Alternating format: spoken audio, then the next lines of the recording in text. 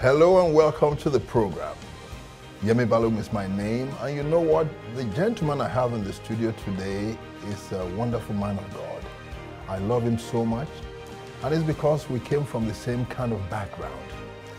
He was a Muslim, and I was a Muslim, and we entered into this kingdom of God, totally radicalized for Christ. And he's by the name Pastor David Richman Olayinka, of a ministry in Ireland known as the Powerhouse International. Welcome to the program, sir. Thank you so much, sir. It's good to have you here, and we thank God for your life. Thank you for the love, sir. You flew in from Ireland this morning. Yeah. How was the journey? It was good. Anything for Jesus. Hallelujah. What about the ministry? How's the ministry going? God is helping us. The Bible says they went everywhere preaching, the Lord working with them, confirming the word with signs and wonders. So He's the doer of the work. Faithful is He who calls us, who also does it. You know, I know your church has several branches across Ireland. How many branches roughly? We have 4 main branches and 3 subsidiary branches. They're like campus fellowships. Campus fellowships. On which universities? The University of Galway, Atlantic Technological University, and Transatlantic University of Shannon. Yeah, but we're still spreading. Wow. We'll be talking about the branches later.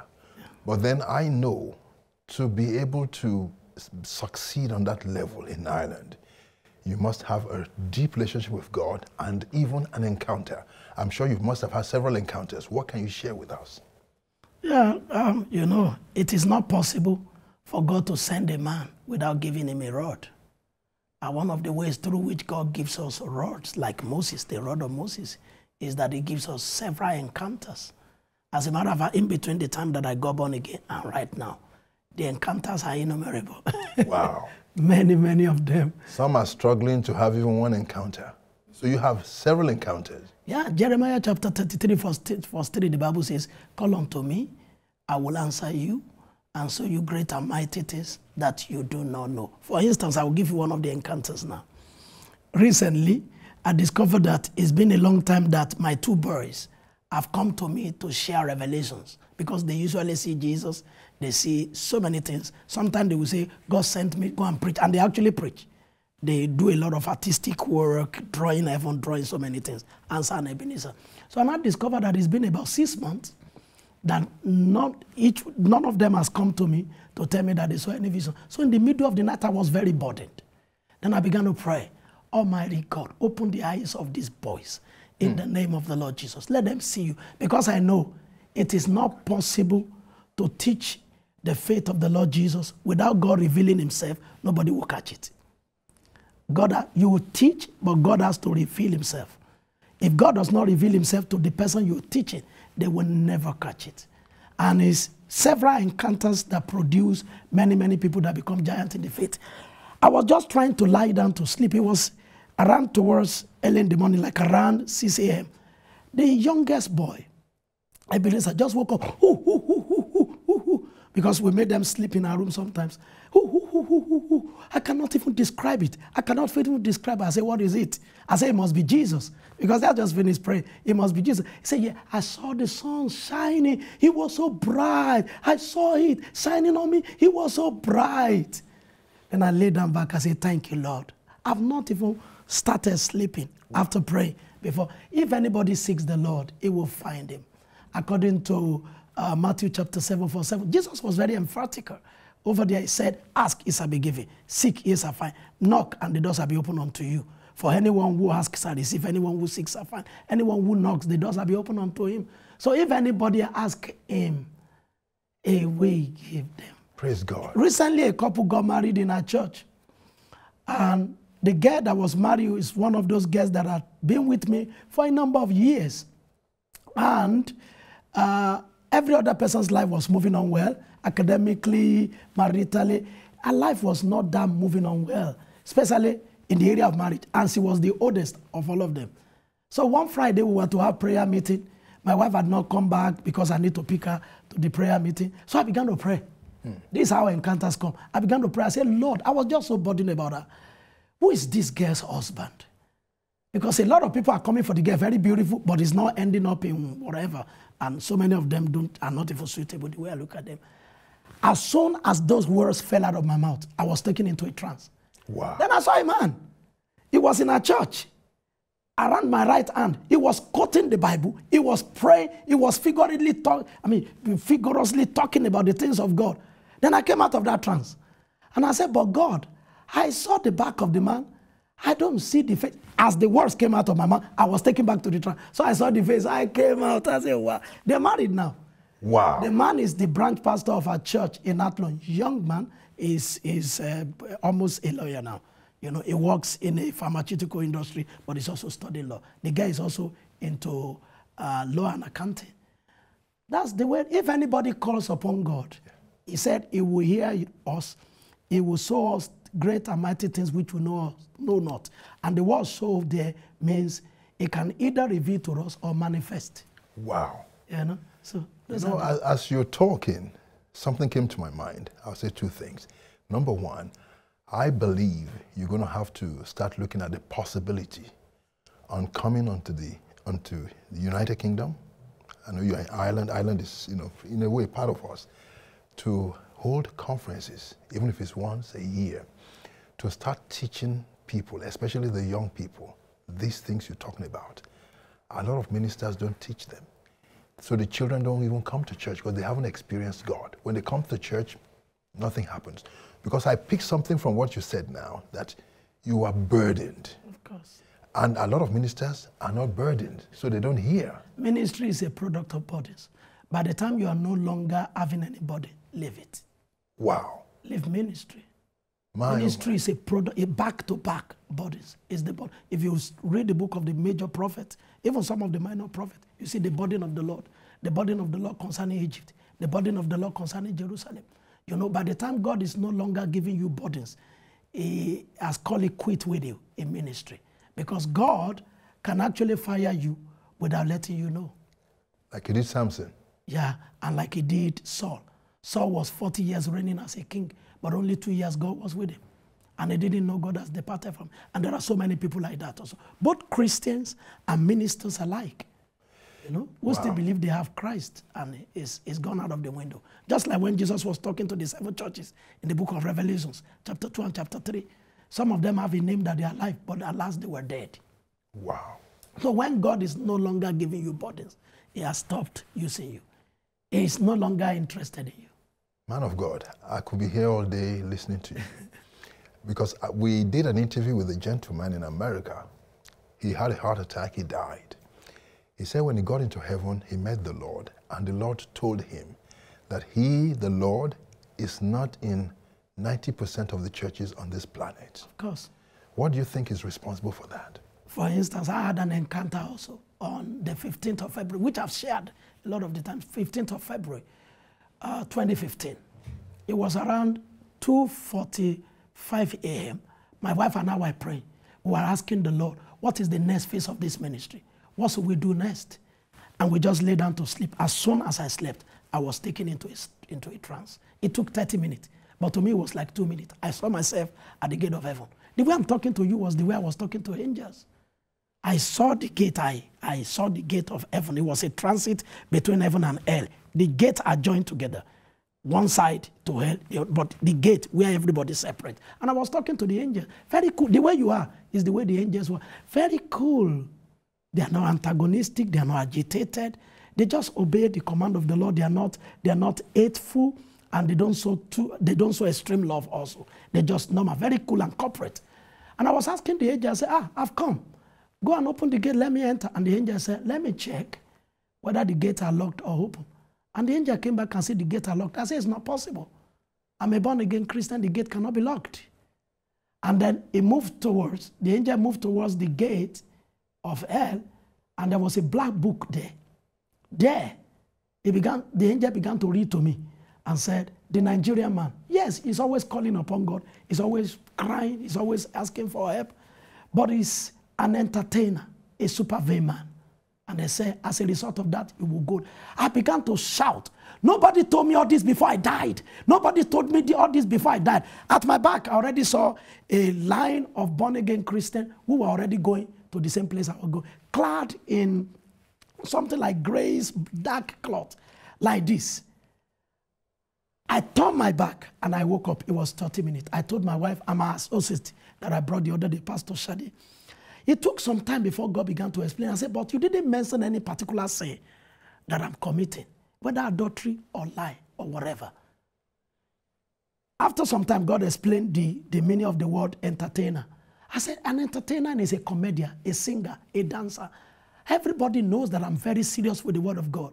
In teaching the word of God, in living my life and whatever, and God now said, that's not what we're talking about. It took some time. Each of the statements of accusation took some time. Now, God now said, sometime when you preach the truth to people and it's hard on them, you'll find a way of pampering them to cool it down. You are entertaining them. Wow. That is serious. And that is what most people do, both Christians, not just ministers, because a lot of the time when people are talking, they just talk about, many churches are not made of just ministers. 90% of churches are made of Christians. We pamper people, we entertain people, and most of that's the reason why Jesus has gone by the way, by the back door. Man of God, sorry to cut in. I was on a program recently, and I had a lady on the program with me, and I was quoting some word from the Word of God. It sounded heavy. When I finished delivering, then the lady said, well, she just turned to the camera. Oh, well, no one of us is perfect. We're all sinners.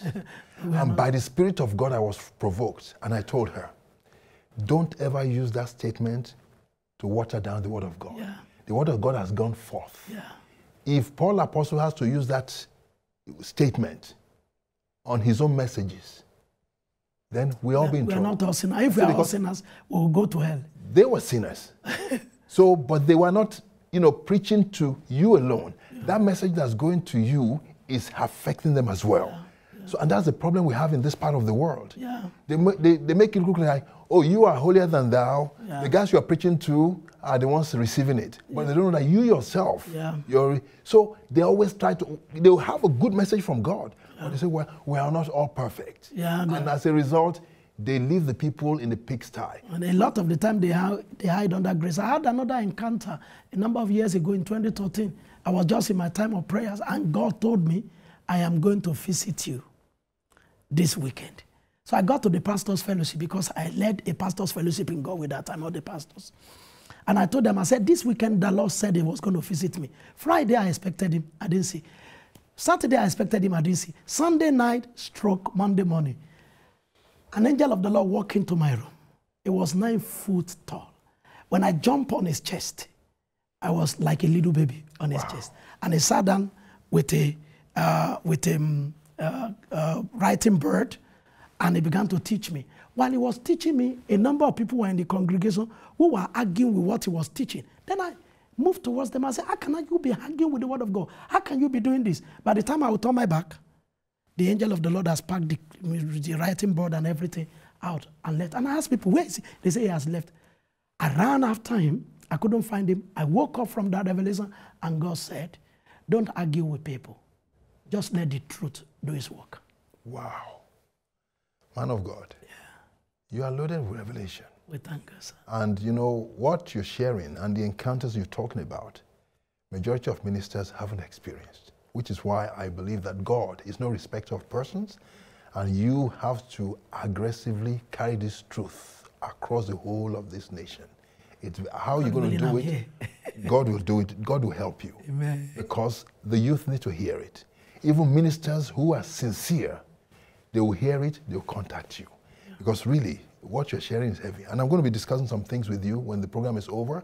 And I believe you need to come on the program I have called the Twilight Zone to share this. Because this is highly supernatural. We're going to be talking about encounters. So, but today, let's stick to this agenda. How can people, because you see so many Christians, and you wonder, are these ones born again? They tell lies, they fornicate, they do all sorts. You know, what is it that keeps them in that kind of state and they're not soundly, like you say, born again? They're not committed to the things of the Spirit. Yeah, one of the things I found out, because I started out my journey with Deeper Life 31 years ago. From there, I moved to other churches. And along the line, I see a lot of compromises. And this is one of the things I've observed.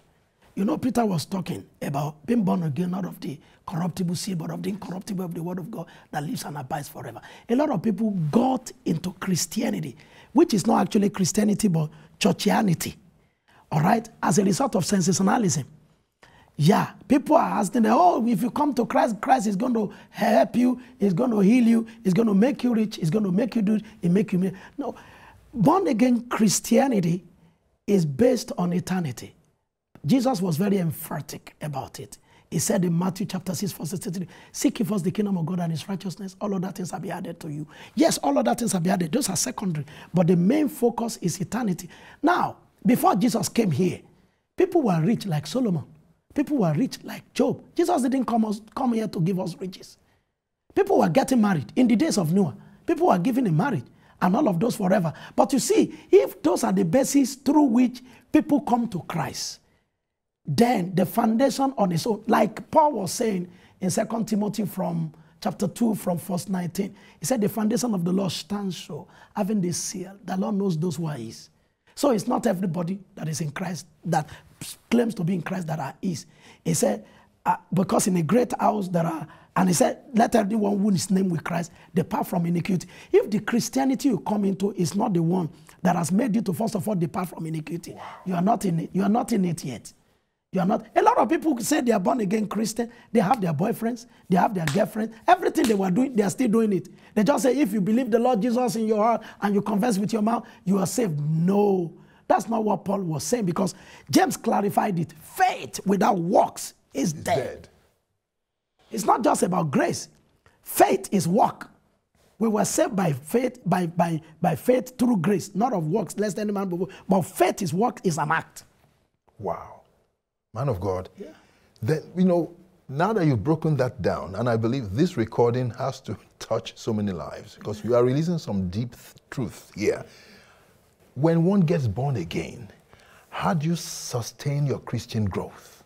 That is, number one thing is that the person has to really be born again. Because you can't build on a place where there is no foundation. Or on a shaky foundation. Like I've asked our church members recently, I say, could you build a house on the water? Because even big ships that are on the high seas, you can toss them up like this. And look at the stable studio in which we are right now. Very stable because it has foundation. So somebody has to be born again first. And after being born again, you are midwife to Christ. Amen. Peter talked about it in chapter 6 of the book of Acts and verse 4. He said, we will give ourselves continually to prayers and to the ministry of the word. And we see down the line how the number of the disciples multiplied.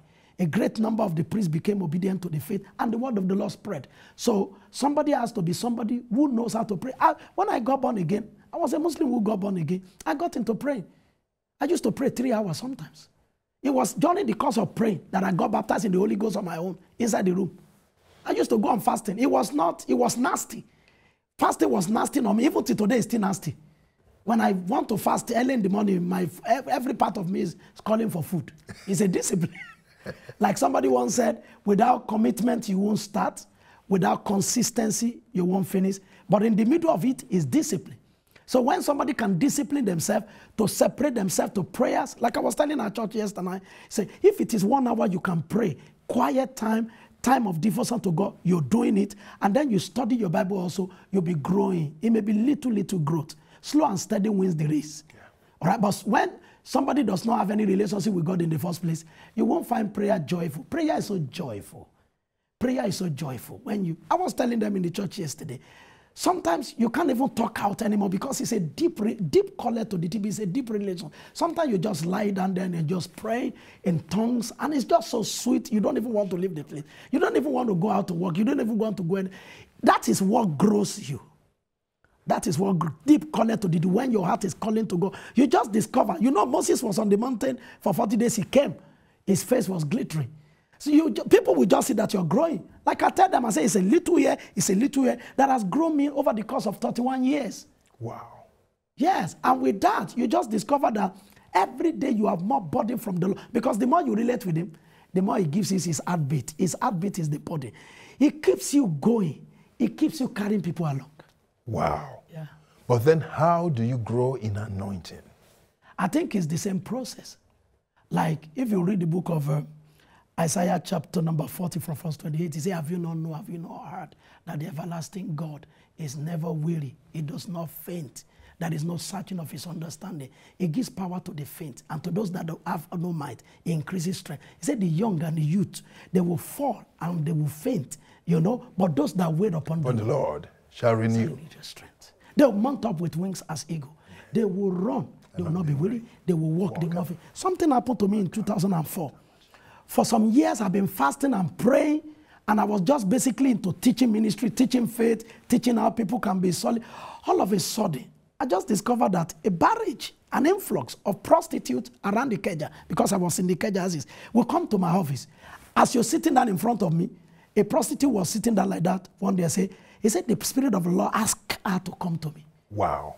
As he was seated over there, as I was talking to her, I said, I don't know what the Spirit of God will want to do. I said, join your hands with my hand. As I joined my hand, I was even closing my hand. From her seat, she jumped up almost up to the ceiling. Bah! She began to roll. Deliverance happened. And she began to speak in tongues. Wow. What has happened to a prostitute? She got born again instantly. She got delivered. She got filled with the Holy Spirit. But the anointing, I saw many things like that because I just gave myself to prayer. I just gave myself to prayer. Your weakness will be removed. There is nobody that cannot be anointed. I've seen it. There is nobody that cannot be anointed. There is nobody that cannot be anointed. There is nobody that has monopoly of anointing. And there is nobody that has what this is the ministry God wants you to do. It will not involve any anointing. I was telling people, they said John the Baptist did not do any miracle. I said it's not true. He did miracle. He was a prayer warrior. He was praying. When Jesus came to be baptized, was he not under his ministry that the heavens opened? And the Holy Ghost came down like a dove. And the voice of the Lord spoke. He was under his ministry. Like we're talking here right now. You are the host here. The heavens get open. The Holy Ghost comes down like a dove. And the voice of the Lord comes. That's a miracle. Amen. Wow. Yeah. That is serious. Yeah, of course. Man of God. I'm coming to Ireland. It would be nice. Come spend some time in your church and just sit at the back and listen. It would be nice. Because you are sharing some stuff. This message you're sharing is not common. We thank God, sir. And I thank God for your life because I've seen great men of God that God used mightily. And it's the realm of prayer. Amen. That is where the power is. Yeah. And I thank God for your life. So how can you now, you know, you've gone to about being sustained in growth as a Christian and growing in anointing. How can you be used of God? Like the place I quoted earlier on, 2 Timothy chapter 2 from verse 19, it said, the foundation of the Lord stands sure, having this seal, having this inscription. The Lord knows those who are his, and everyone who is named with God, who is named with Christ, depart from iniquity. It's in a great house. There are not just vessels of honor, there are also vessels of honor. It says some made of gold, some made of silver, some made of earth, some made of wood. He said, if a man therefore cleanses himself from all this, it's a man. It's not God that cleanses the man. It's a man. Wow. He shall be a vessel of honor, meet and prepare for the master's use and for every good work. Verse 22 now says, flee youthful lust. If any one of us will cleanse ourselves, God will use us. There is no, as a matter of fact, recently God spoke to me towards the end of last year, going to the new year. He just stopped me. Number one, he said, not all aspects of my glory have been explored. Wow. I have many aspects of my glory that nobody has explored.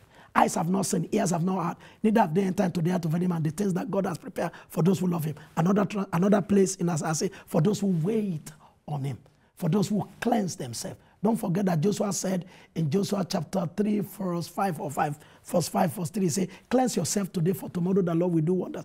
Another thing God now said is that I need people to use. I need people who can pastor. There are many people to be pastored, but there are no pastors. Wow. And there are many people who call themselves pastor. But don't forget, Jesus said, these people come to me with their mouth, but their heart is far away from me. Laborers are few. Laborers are few. Pastors are many. But laborers, who are the shepherd, Jesus looked at them and he was moved with compassion because they were like sheep without shepherd. But as at that time, they had Pharisees and Sadducees. They are scribes. They are teachers of the law. Nicodemus and all of them were there, and they thought they were shepherding the sheep of God. Even he himself had to come to Jesus and say, nobody can do this mighty works except God will redeem. Jesus said, except a man be born again, he cannot see the kingdom of God. That means he was not aligned. He was not properly aligned. So there are so many people all around. We have signposts everywhere, pastor, churches, and whatever. A lot of people have come into this work for what they want to gain because they were not properly born again. So how can they be proper ministers? So God wants to use as many, as a matter of fact, everybody on earth, God wants to use us. But are we ready to relate with him to such an extent where he cleanses us? See, one day what God spoke to me, he said, when I look at human beings, and I told it to our church, when I look at human beings, I don't look at human being, man, female, child, white, black. He said, no, I look at them as vessels. They are either vessels yielded to the devil or vessels yielded to God. Okay. So if a vessel is yielded to God, like a woman like Etrikuma or Deborah, or a child like Uzziah, he was 16 years old when God started using him, or anybody that is yielded to God, God is interested in using us more than we are praying in being used. My man of God, time is flying. We're going to have to do this again, but I want to ask you some simple questions. Number one, some watching now will be asking, do you do one-on-one counseling? I do, all the time, every day. People who don't belong to your church? Of course, every day. Number two, do you do deliverance? I do. Number three, if you're invited to ministries to minister somewhere, do you go? Because I hardly see you come out of Ireland. I go. Like in the last few months, I've been out of Ireland between September and now. I was in Nigeria twice, and I was crisscrossing many ministries. I was in Nigeria in September. I was in Nigeria in November. 2 weeks in September, 1 week in September, using my own fund. Wow. Not taking money. I thank God for your life, because there's something that we're going to share concerning funds and everything. And I've been in England 3 times also. Wonderful. Yeah. I saw one of your videos. You were in a hotel in Nigeria in the middle of the night, and you were sharing some deep that was stuff. praying, yeah. That as we're here, many are asleep. But the wicked ones. And I didn't know you watched. I saw it. I came across it briefly, yes. That's why I thank God for your life. I want to give you just 30 seconds to look in that camera there and just share something that God, just to bless someone. God needs you, whether at the level of salvation or at the level of elevation. Elevation is the use of God. The use of God is honorable. Blessed, David said, blessed is the man that God causes to come nigh to him. Blessed is the nation whose God is the Lord. God needs you, wherever, no matter what level you are, whether like Paul, you have killed people, or like other people, you have done so many things like Rahab, or whatever. God needs you. Come to him today. He will use you. He will bless you. He will save you. He will heal you. Amen. He will do many things with your life. Amen. Man of God, I really want to thank you so much for coming, and I know we're going to do more of this, and we're going to talk. God bless you, sir. Thank you so much. Well, on that note, I want to thank you for watching, and you know what? Take the details, get in touch with this man of God, and let's keep him busy. Whatever you do, don't touch that dial. Bye for now.